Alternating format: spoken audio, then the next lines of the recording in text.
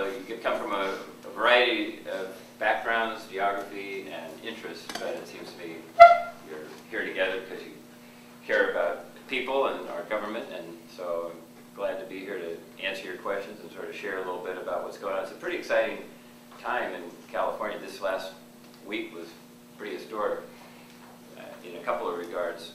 One is the rolling out, and not as smooth as we would hope, but it's rolling out, and it's rolling out strong, the new Affordable Health Care Act. I mean, this is major, major, major, 100 years of waiting for an ability to reach most Americans, to give them health coverage as a right, as something that they should expect, not fear to get sick or get injured and lose their home and have their personal finances shattered.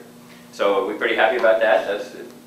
They call it Obamacare. I think we should be proud to call it Obamacare because he led the way, the president led the way, and put it in place. And there's still the battles and the Tea Party and the gridlock Congress, but it was a major, major step forward. Yes, sir. So the extra budget, is any of it going towards art and music programs or like extracurriculars? Good question. One of the things that got terribly hurt in the 5 years of cuts, because K-12 lost about $20 billion of funding that it used to have during those 5 years. It was a big percentage of its operations. So because, and this was wrong-headed in my opinion, because there was such an emphasis defining success for schools being their math and their language arts scores, school board said to principals, superintendent said to principals, you must get your scores up. We want to be a distinguished school. We want to look good, and we're going to be ranked.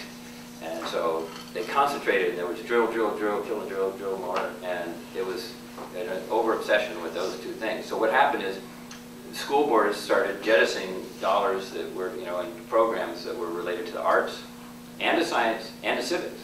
Those were the 3 areas that were hurt the most. So I have a Create California task force working with the California Arts Commission.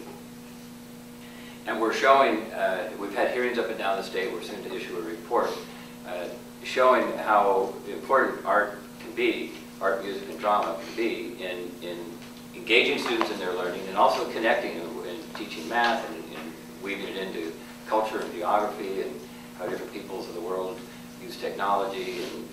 And so it's a rich opportunity that we've abandoned practically in many parts of California. Contrast private schools. Did any of you go to private school? Some of you went to private school. Private schools don't cut the arts. Generally speaking, they keep them strong, and that's also a big attraction for parents to send their students to those kind of schools. So we're bringing back what I call a renaissance of the arts, and we have a blueprint. Melissa Shriver, part of the Shriver family leadership, is leading that effort. And, well, for more information on our stories, you can go to theorion.com.